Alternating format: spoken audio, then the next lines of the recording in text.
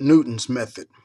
Here we examine an aspect of what we call, in the general scheme of things, approximation theory. Here in this approximated method given to us by Isaac Newton is that we want to be able to approximate the so-called zero of a function, where the graph crosses the x-axis. Is it possible to locate that through a series of iterations? You might not get it the first time, but you keep trying. Here, Newton uses just the straightforward equation of the slope function, and from there, the slope is used here, the derivative is used to approximate the so-called slope. X sub 2 is said to be always the next iterated zero, or the x-intercept, and x sub 1 is said to be the previous, or if it's the first initial guess. So we guess to approximate the first zero, and then from there we can use the slope function to be able to approximate the next iteration using Newton's method. Hopefully, I would assume within 2 or 3 iterated movements, you should be able to come into very close proximity within 3 decimal places of the difference. So what Newton is using is here where C is, that's where the actual function crosses the x-axis. We don't know what that point is. We do know an x sub 1. And so from x sub 1, we take the tangent line, which is the slope or the derivative, to approximate the next move, the next movement, or the next approximated zero, which here comes out to be x sub 2.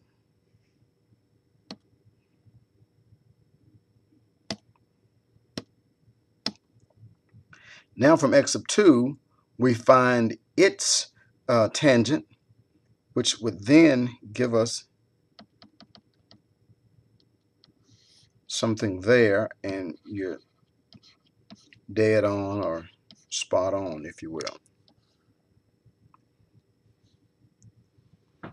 And it looks like the way the author has done it in his next move, he gets here, and then from there he wants to take a tangent line, and then his next movement he should be very close to it.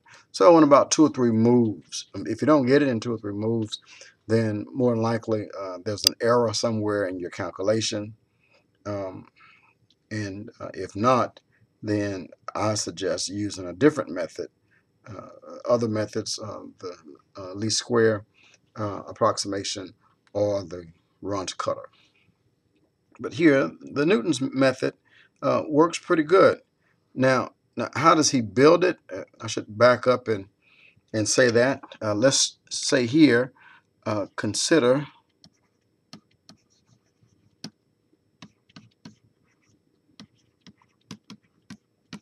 the point slope form.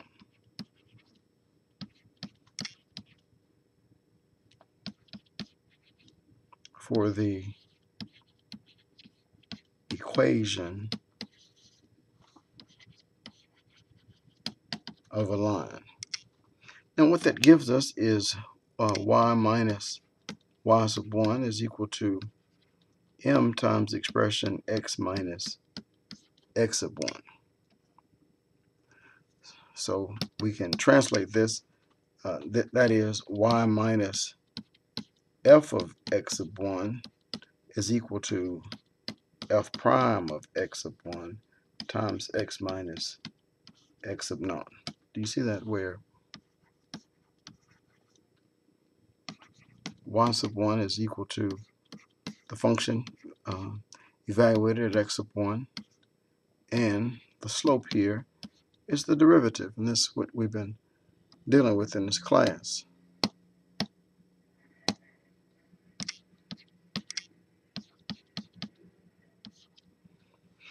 So here we have y minus f of x sub 1 is equal to f prime of x sub 1 times x minus x naught.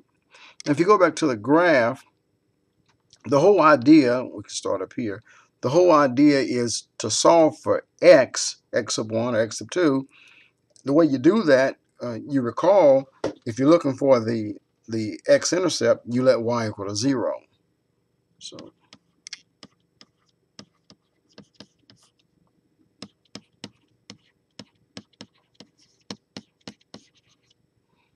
to find the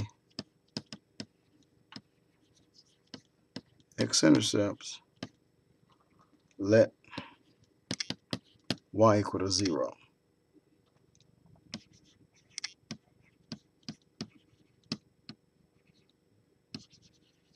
Newton's method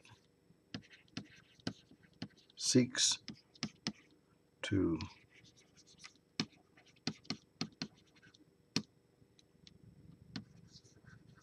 approximate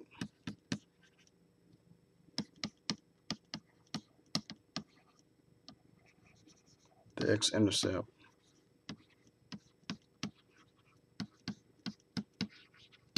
of a function. So what we'll do is let y equal to 0. So we come here,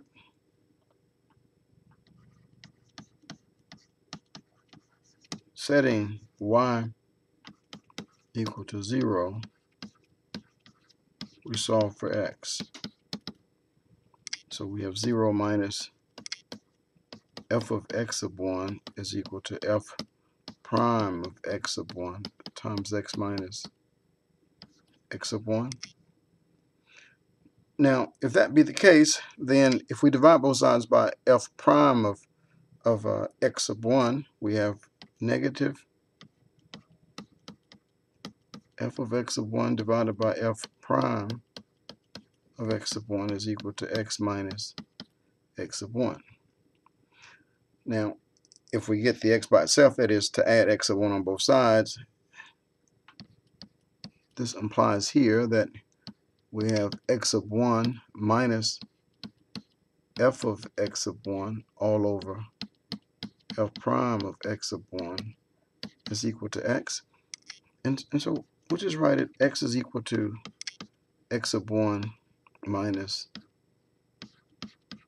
f of x sub 1 divided by f prime of x sub 1.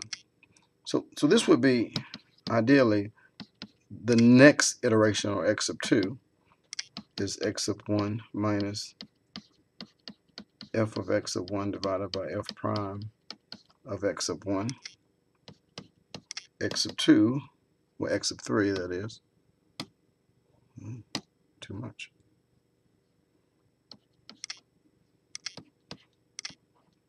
X sub 3 is x sub 2 minus f of x sub 2 divided by f prime of x sub 2. And so you get it then, x sub n plus 1 is equal to x sub n minus f of x sub n divided by f prime of x sub n.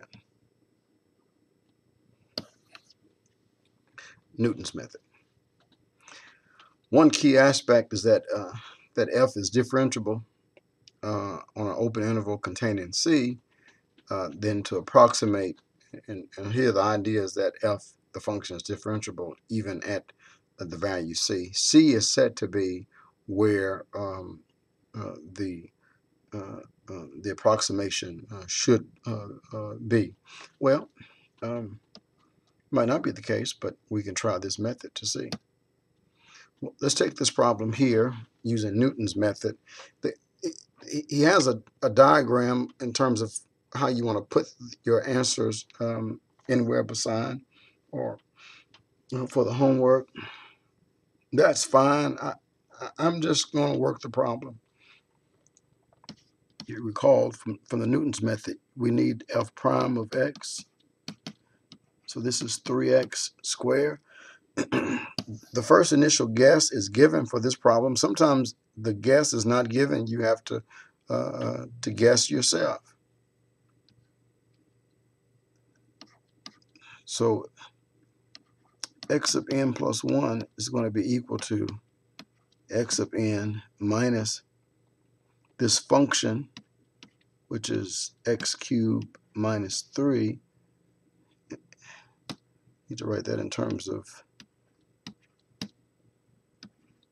x sub n divided by this f prime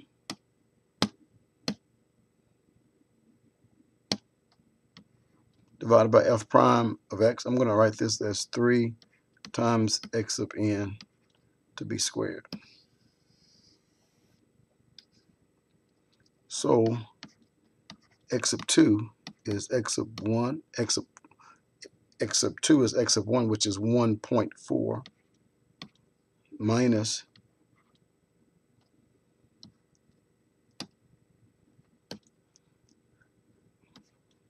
the 1.4 to the third divided by 3. That's just minus the function, right? X sub n plus 1 is x sub n minus f of x sub n divided by f prime of x sub n.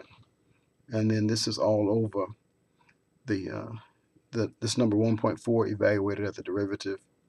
This is 3 times 1.4 to be squared. When you work that on your calculator, you have 1.4435. And I think they talk about that the difference should be within a certain interval. The difference of x sub n plus 1 minus x sub n to be very small, some epsilon small. So here the difference.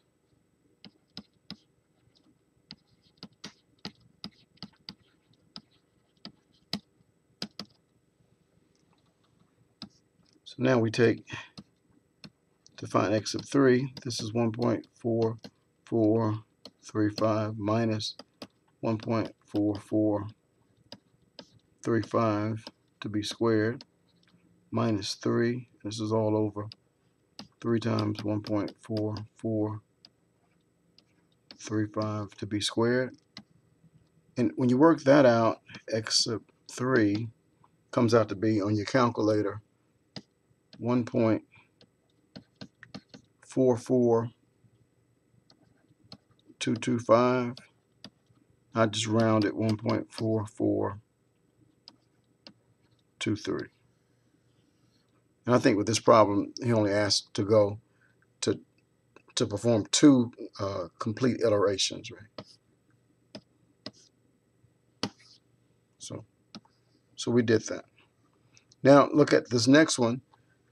He says apply Newton's method to approximate the x values of the indicated point of intersection of 2 graphs. And this is interesting.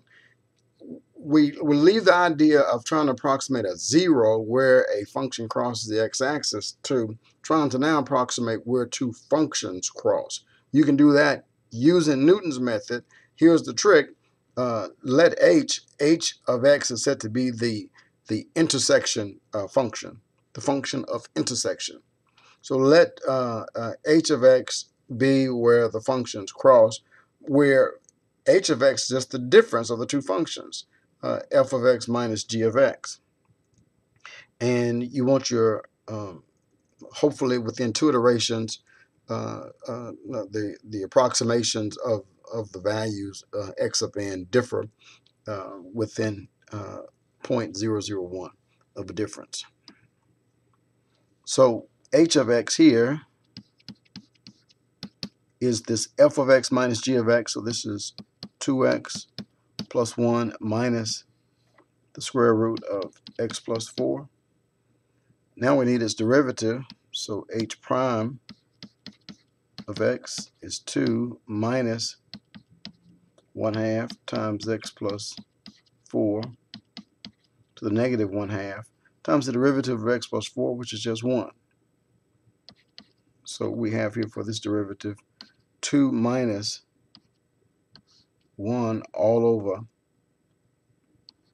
2 times the square root of x plus 4. So what we want is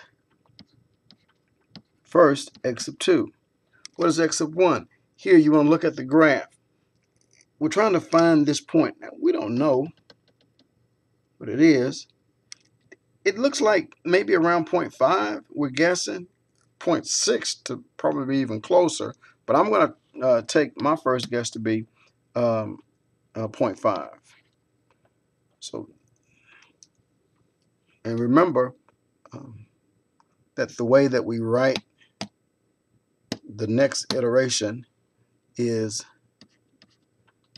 x sub n plus 1 is equal to x sub n minus, here this is going to be h of x divided by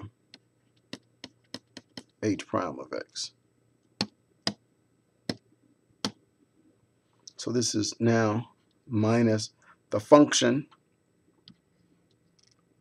2 times 0.5 plus 1 minus the square root of 0.5 plus 4, close that up, divided by here this derivative, which is 2 minus 1 over 2 times the square root of 0.5 plus 4. Now on your calculator, I get something like 0.56876. So then I try that again. So x sub 3 is going to be the x sub 2, which is 0.56876 minus brackets 2 times 0.56876 plus 1 minus the square root of 0.56876 plus 4. Close that up. That's divided by here the brackets of 2 minus 1 all over 2 times the square root of 0.56876 plus 4.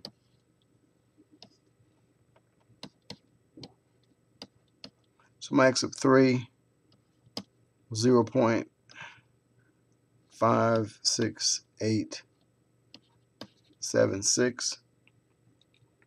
The differences of this is between x sub 2 and x sub 3 was very small, was within the given difference. The absolute value of x sub 3 minus x sub 2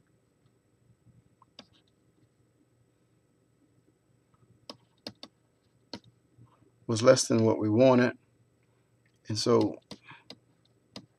x sub 3 was 0.56. You can round that, if we're looking at 3 decimal places, 9. Now, for the computer, you have a problem that looks like this, and it's the same setup. So here we have F and G, and so you need to find H. So H becomes 3 minus X minus 1 over X squared plus 1, and then you want to find H prime of X. So let's write this as 3 minus X minus X squared plus 1 to the negative 1. So this becomes negative 1 plus x squared plus 1 to the negative 2 times 2x. So h prime of x becomes negative 1 plus 2x all over x squared plus 1 to the second power. So you guess in terms of what x sub 1 that you think it should be. You could pick something like 2.8. Here, this is the answer, but let's say you didn't see that. So I'm looking at here where I think they cross. You can say 2.8, 2.9. It doesn't matter. I said 2.8. And I think the author, I think he picked 3 or something like that. Here's the neat thing. It doesn't matter what you guess with. Try to be as close as possible. In the process of Newton's method, the second or third, sometimes the fourth iteration, you will be spot on, my friends. So, and then, you find x sub 2 and so on. Here's the answer. So the author picked 3 for his x sub 1, and that gave him for x sub 2 2.8936, and then he took the 2.8936, ran that back through, and his x sub 3 came out to be 2.8933, which is within the difference, right? The 2.8933 minus